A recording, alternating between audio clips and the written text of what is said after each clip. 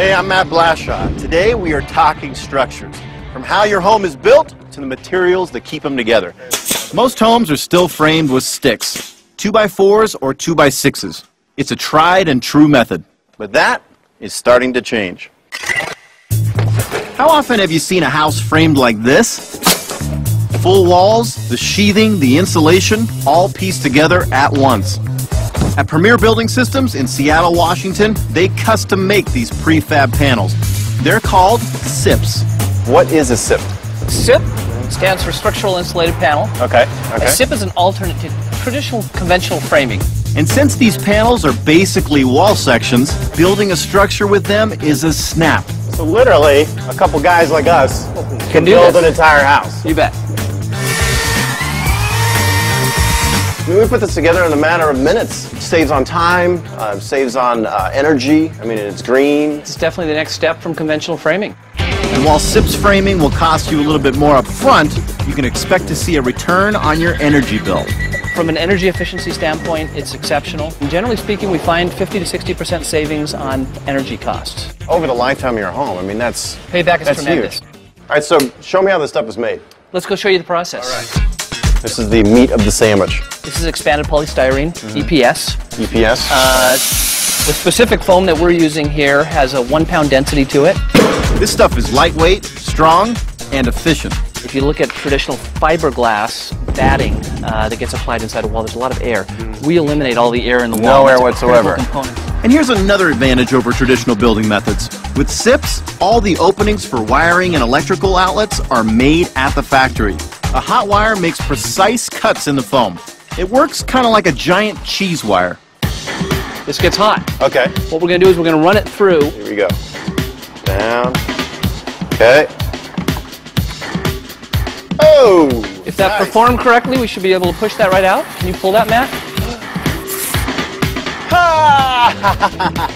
Great success. With the foam cut to specifications, it's time to cover it with OSB. Now at your local hardware store, you're going to find small pieces of OSB just like this. But here, they use enormous custom cut pieces just like this, because from top to bottom, the piece has to be continuous in order to give that home strength. All right, so this is where the meat and the bread become the sandwich. Our next step is the actual marrying of the 3 critical components to a SIP. That's the OSB, the EPS, and the structural laminate. They use a strong adhesive to attach the OSB to the foam. Then it all goes into the press for curing. Once the panel is complete, it's marked according to the architectural plan and cut to a custom size. You have all this high-tech equipment and using a chainsaw. Still the best methodology for these types of personalized cuts, if you will, yes. And you just look cool doing it. And we look really cool doing it. The chainsaw is used for custom pieces, but for the prefab stock panels, they use an automated CNC router. Why are we behind such thick glass here? The pieces are spinning at a high revolution out there, and we have had a very rare occasion when the actual router bit has hit something and it's exploded. Even if the router bits don't go flying, the foam bits certainly do. While the panels are lightweight, they're 40% stronger than conventional lumber. And to make sure of that, they put them to the test. First, they test the adhesive that binds the foam to the OSB. Ow! All right, so that busted right out from the foam. We know the glue worked, and that's what we want to see. Then they test the actual foam for strength. We're pulling it apart? That's what we're doing. We're pulling it apart. And bam. Our sample broke at 93 pounds. Past 65 that's passing. That's like a D. It's good, yeah. It's like a D. And we're pulling an A. Right. A minus. While SIP structures have been around for decades, they are just starting to gain momentum in the building industry.